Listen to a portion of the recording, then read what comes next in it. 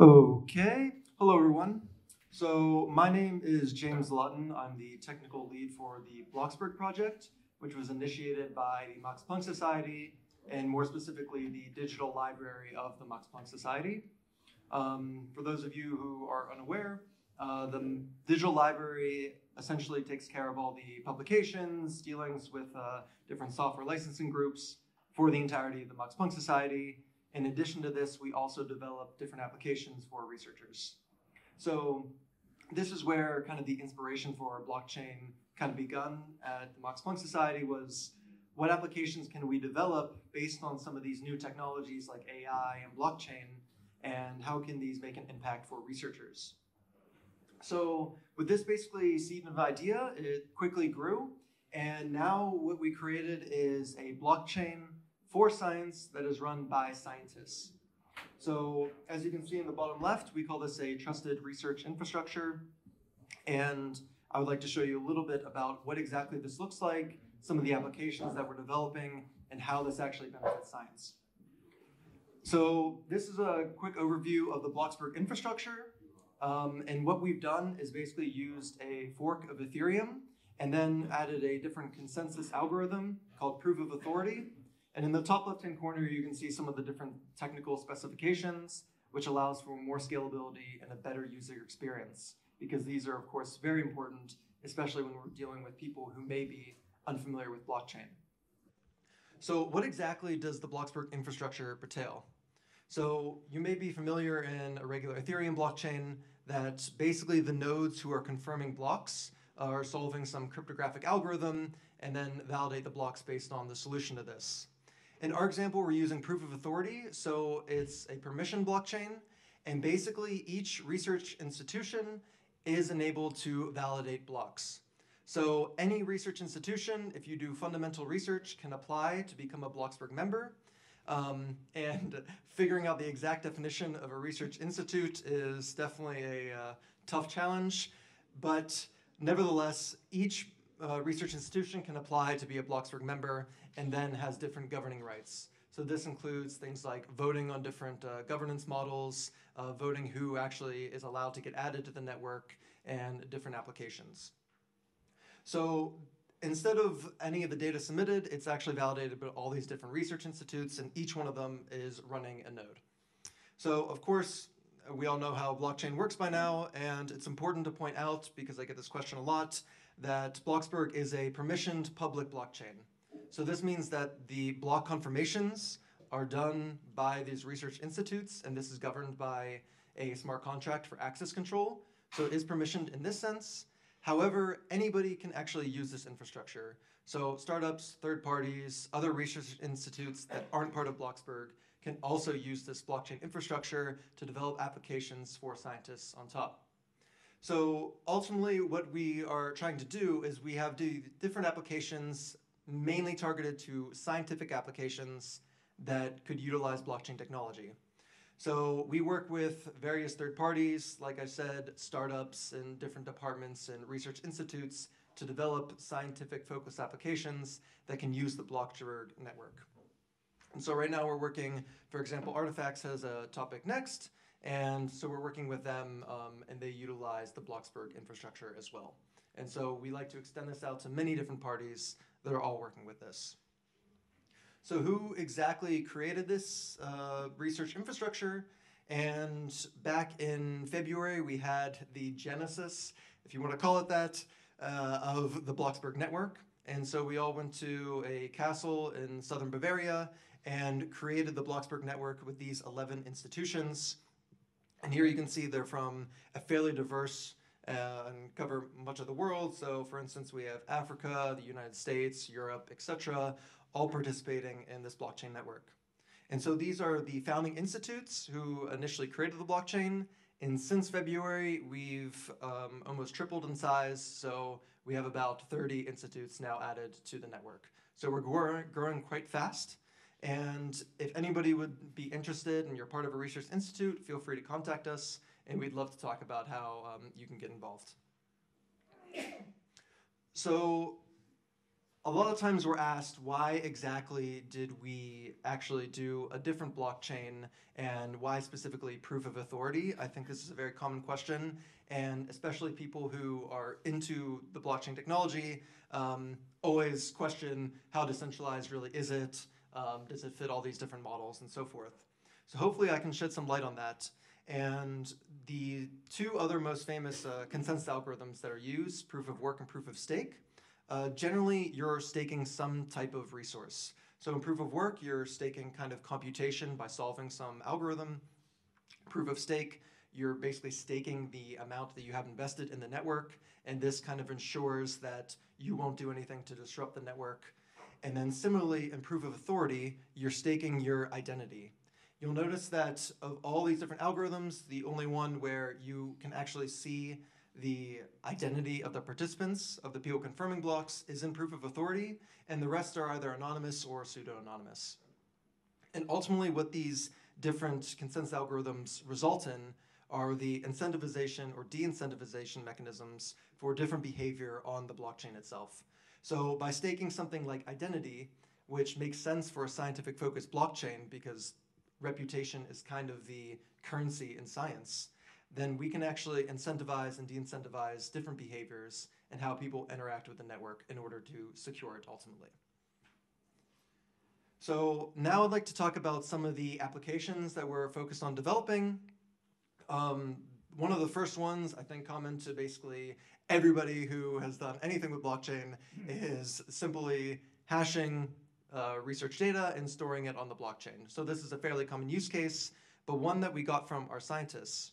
So one of our scientists basically had a very large intellectual property disagreement, and they actually had to bring their lab notebooks with their handwritten notes to court and show what time they came up with a certain protocol. So they wondered from us, is there a way that I can certify this maybe in a more legally valid sense very early on in the research process? And this is where the initial blockchain use case came from. So of course, you generate some hash from some data. In this case, it could be research data, and we store it on the blockchain with some timestamp. And this just proves that we created it at some time. So this is not exactly novel, but I think what is novel is how it's used in conjunction with Bloxberg. So it can basically use to certify some raw research data, like I said, very early on in the research process.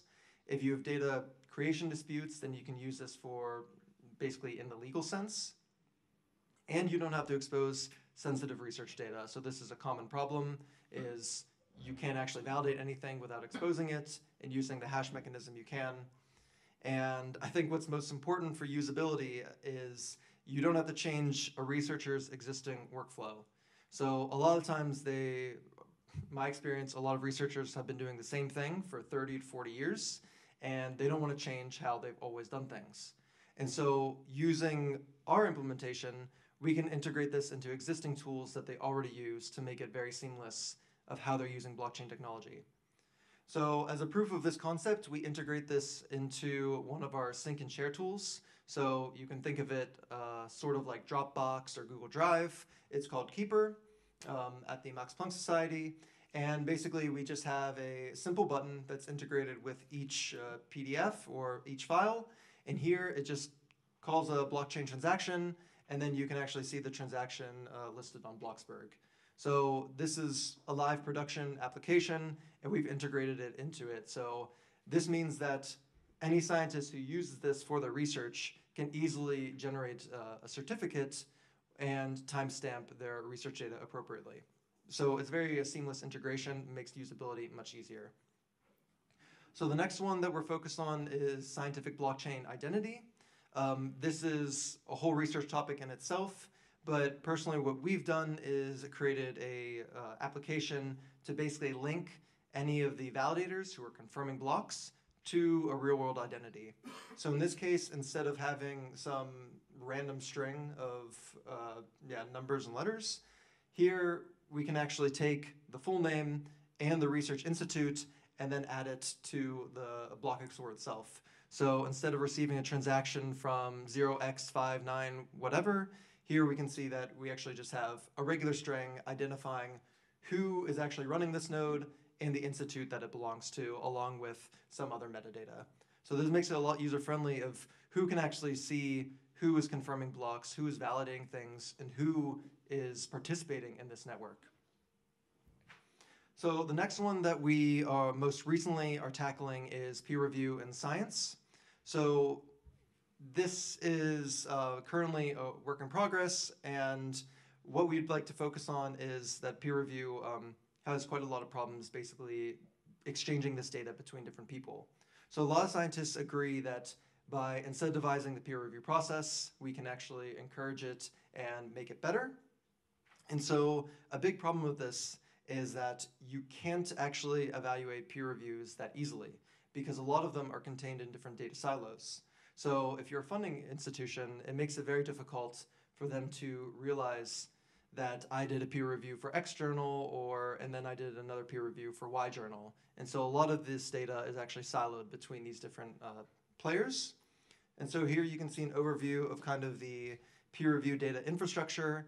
And until fairly recently, this peer review infrastructure didn't really exist. So there was no connections between publishers, funders, institutions, all these different stakeholders to really see what data and what peer reviews I've done for specific journals. And it makes it very hard to evaluate. And so, of course, this is a perfect use case for decentralized data infrastructure. And in this case, we can replace kind of the peer review infrastructure currently now that's fairly centralized between a couple major players and replace it with a decentralized infrastructure. And what this means is that all these different stakeholders can basically take part in this infrastructure and receive all this information without necessarily being beholden and keeping their data secure. So this is something that we're looking into right now. And currently we have most of the backend and the smart contracts developed. As a short example, this is something like what the front end can look like in an early stage. And here's just a simple dashboard kind of aggregating all these peer reviews from different journals together. And then this means that they can export this to their CV. So if they want to increase basically the legitimacy of their CV, so they can export their peer reviews and get actually credit for all these peer reviews that they've done. So it makes it a lot easier for different organizations to evaluate this. So now that I've shown you a few different applications that we're working on, we're working with a lot of different third parties across a lot of different scopes of exactly what applications can be developed on Bloxberg to basically enhance science. So the ultimate vision is we are developing kind of the underlying infrastructure, which is not so fun to basically develop itself. But we work with a lot of third parties to basically do the more sexy applications on top of it. So here we have something like we're working with a blockchain journal to integrate actually peer review into the journal itself. And so how can we actually do peer reviews onto a blockchain journal? Things like research data sharing. So Ocean Protocol gave a more thorough overview on this, but how can we use this to integrate this and use Bloxberg as an underlying layer? Of course, scientific identity is a common one. And then how do we bring kind of the Web 2.0 world or the real world into the blockchain world and integrate all these existing mechanisms and metrics into the blockchain world? IP and data protection, we kind of went over this about basically certifying different data and how can we make this even more thorough. So does this involve a certified authority doing some timestamping, maybe a notary process? So many different applications can be built on top. And then what I just went over with peer review, so different incentivization mechanisms or even different methodologies of doing peer review in general. And then the last one is, of course, research funding, which we've already had a few presentations about. And how can we basically distribute or decentralize research funding? So instead of just a few institutions giving large amounts of grants to different scientists, maybe we can decentralize this a little more. So ultimately, this is the vision, is to have many different applications, and then Bloxberg governed by scientists running underneath it. And then that way they have influence over how the network develops and actually some say over the current scientific infrastructure.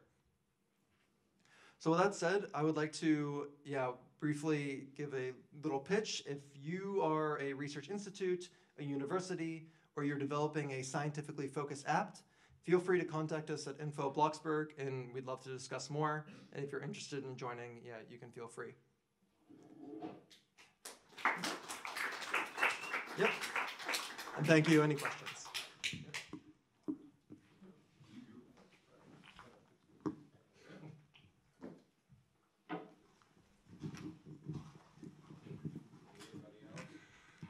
Sorry, it seems to be me all the time.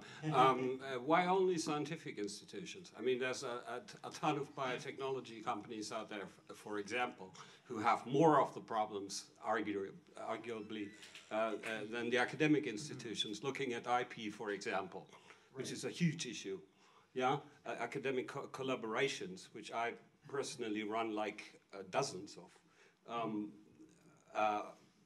You see, all that peer reviewing, IP protection, authorship validation stuff is arguably more relevant even in collaborations between industry and academics. So if I, as a biotech company, appear and want to become a member of this, would I be excluded?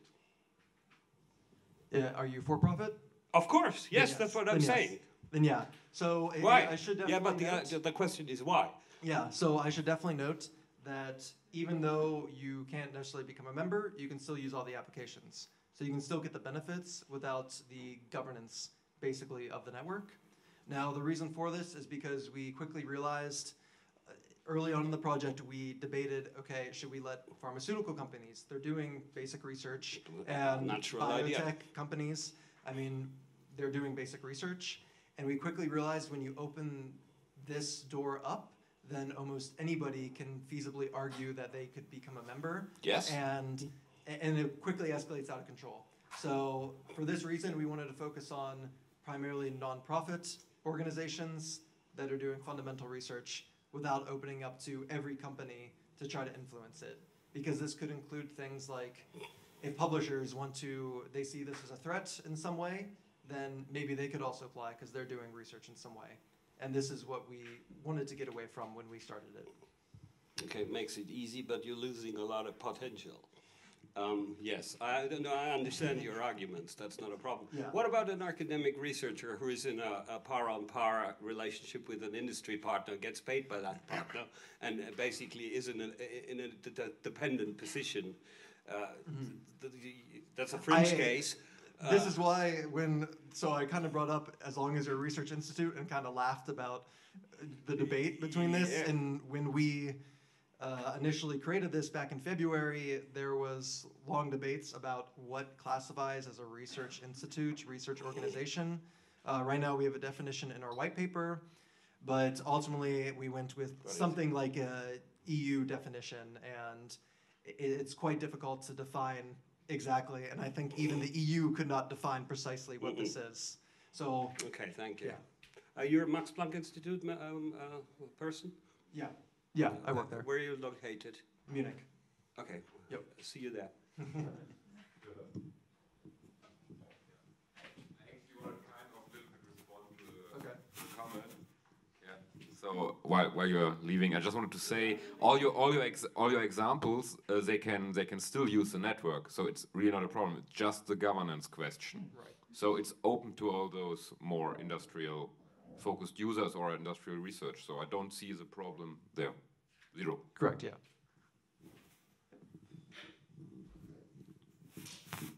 Thank you. Actually, a user myself of your platform. I was just wondering, like, how legally tangible is the timestamp? Let's say if I put my data on it, would that be me preventing from filing that in the future? And would it hold legally against somebody else filing it before I file it? Because I could argue I have it on the blockchain. Mm-hmm. And the other thing is, how visible is this data, let's say my data set, to the members? Right? Do you have any internal protection that maybe one of the blockchain, the Bloxberg members, would they have access to the data, or is it so encrypted that you guys wouldn't even see what I store?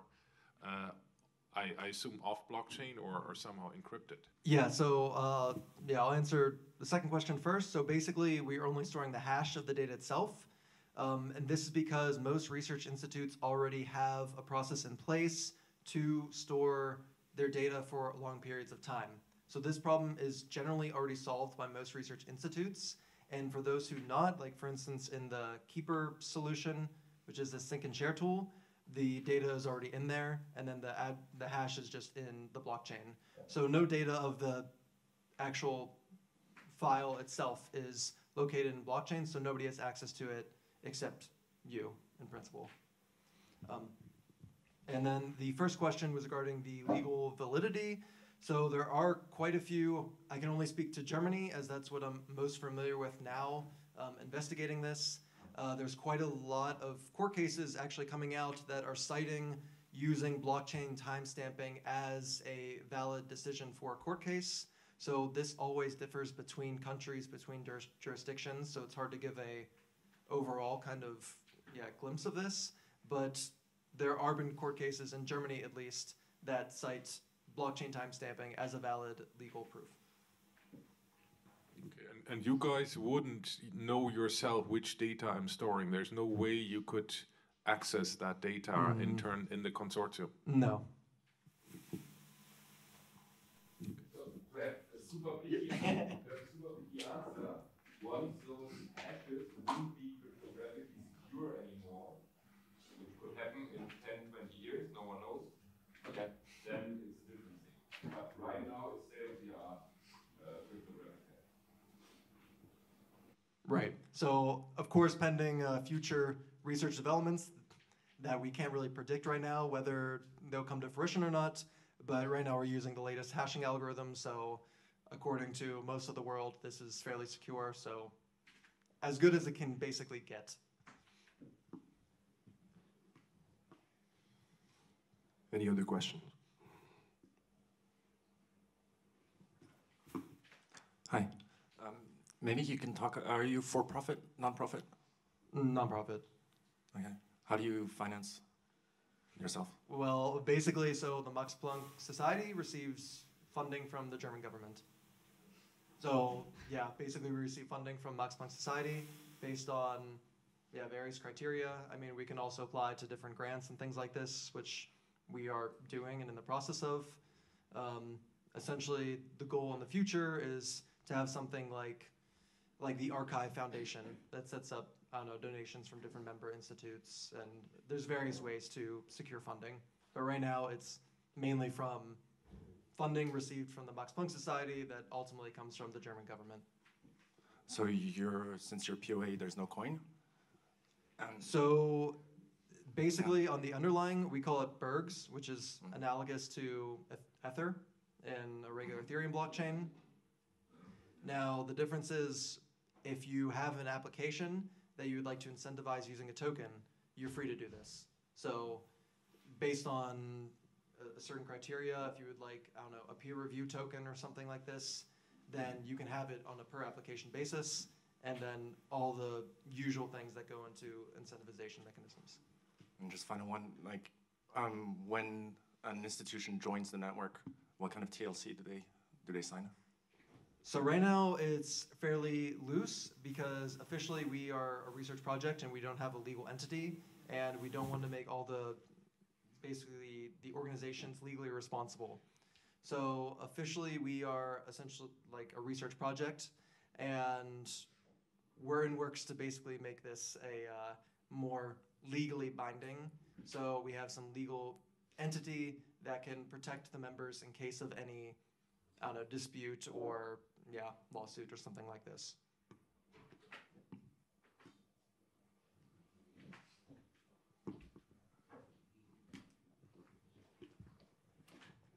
Yes, so I'm a commercial publisher, and you have a lot of information about peer reviewers, and so actually the peer reviewing normally is done in our peer reviewing systems. So have you been talking to like Springer Nature, Elsevier, and all of this to have an interface from their peer reviewing systems into Bloxberg? Yeah, that's exactly correct. So basically something that we are doing / would like to do more is aggregate all this peer review data, because currently some different for-profit companies have deals with Springer Nature, Elsevier, and so forth, and they aggregate some of this peer review information, but in a completely centralized way. So they kind of take all this data that they receive from Springer Nature, and now they have it on their platform, and they can use it for profit as they please. So Springer Nature gives the data to this other company. I don't think that this is necessarily sustainable for a long time. I think No, it's not. Yeah, so I think if I was a publisher, I would be very wary of doing this because I think this is very valuable information. And I think a much better solution would be to have something like a decentralized infrastructure where you can share this data when you want, but not necessarily give all of it over and lose this control. I think this is fairly promising. Yeah. Yes, especially when Elsevier purchased the peer reviewing system of Springer. So Yeah.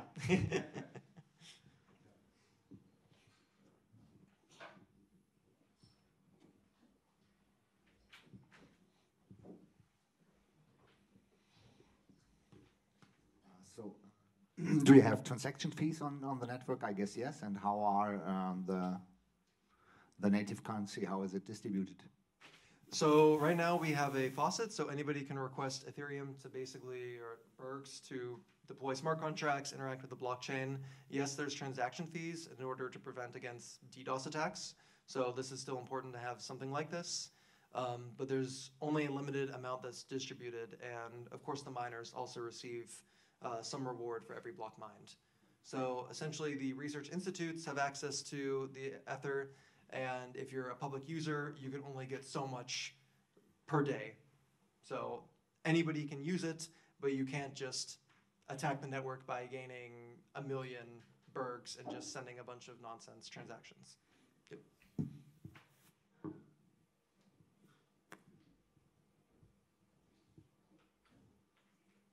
All right, I think that's everything. Thank you.